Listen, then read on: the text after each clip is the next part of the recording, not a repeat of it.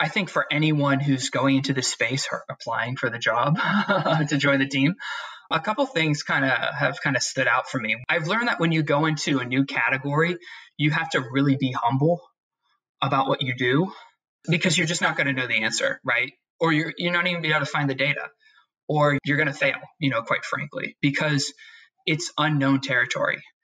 And you have to be open and willing to doing that.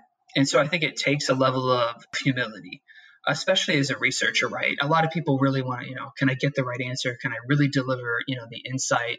Can I get there to really help move the needle?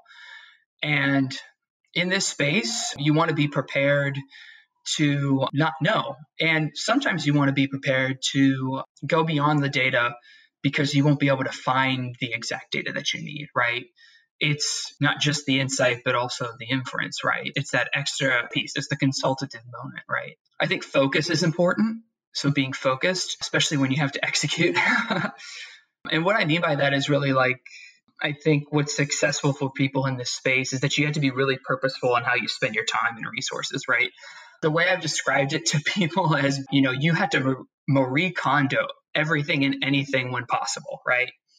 Because you can't take on every request there is. And I think this is a common thing for people in research and insights, right? You can't necessarily take on every request.